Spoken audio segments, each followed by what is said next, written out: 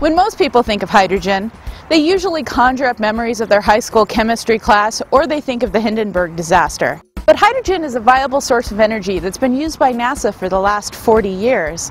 Now, General Motors has harnessed that energy in their new Chevrolet Equinox fuel cell vehicle.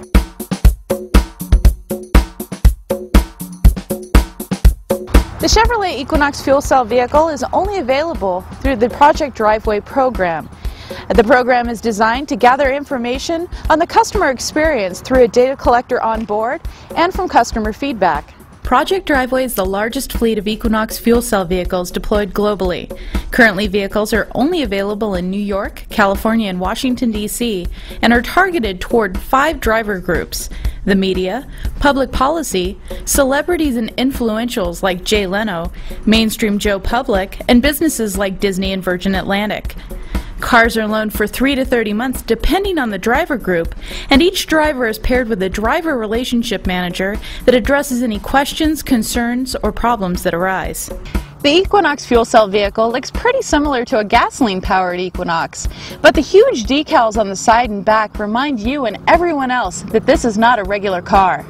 Other noticeable differences are the Equinox fuel cell's redesigned front end, featuring an oversized grille and 3 large air ducts that keep the fuel cell stack cool.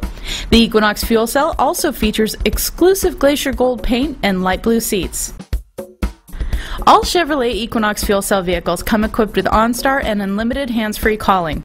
Call Kelley Blue Book. OnStar can help drivers with any issues they may have or put them in direct contact with their driver relationship manager. The Equinox fuel cell also comes with a navigation system. The navigation system is equipped with a diagram in which you can watch how the hydrogen system is working. The first thing that happens when you turn the car on are several blue bars go across the driver's information system. Then it says starting, please wait, and then system warming, power limited. Once this green light comes on over here, then you're ready to drive. First, hydrogen travels from the fuel tanks to the fuel cell stack, where it is exposed to oxygen in the air, causing an electrochemical reaction. The energy from this reaction travels to the Equinox's internal systems and electric motor to drive the wheels. The power management and distribution module, that thing that sits on top of the fuel cell stack with all the high voltage cables coming out of it, then converts the electrical output and sends it to the electric driver to power the Equinox. The Equinox fuel cell vehicle handles very much like a regular Equinox does. There are a couple of key differences though. One is when you start to accelerate from a stop, there's lots of low-end torque, so you really take off fast. Another difference is when you're braking, you have a bit of resistance there because of the regenerative braking system. And so sometimes you really have to apply the pressure hard in order not to go over the line. The Chevy Equinox fuel cell is a zero emissions vehicle. What that means is that after the oxygen and hydrogen combine in an electrochemical process, the only thing that's left over is water.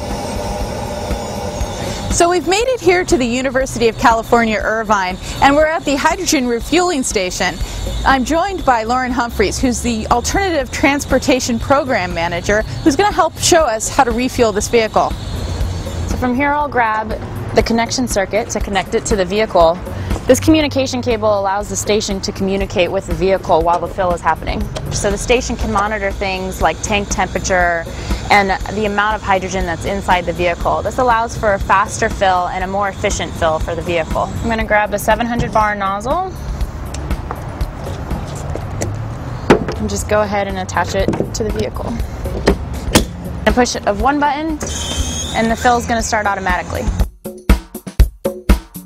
Now I know what you're thinking. Is it safe to be driving around with tanks of flammable gas in your trunk? The answer is yes.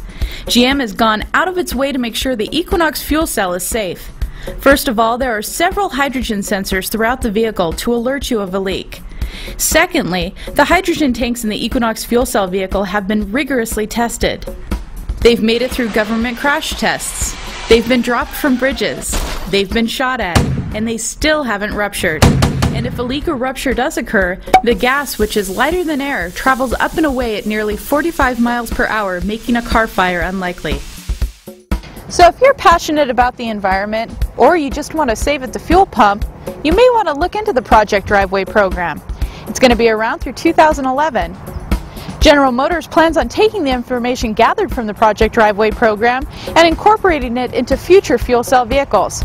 So you may be seeing this one or another General Motors fuel cell vehicle on the market in the future.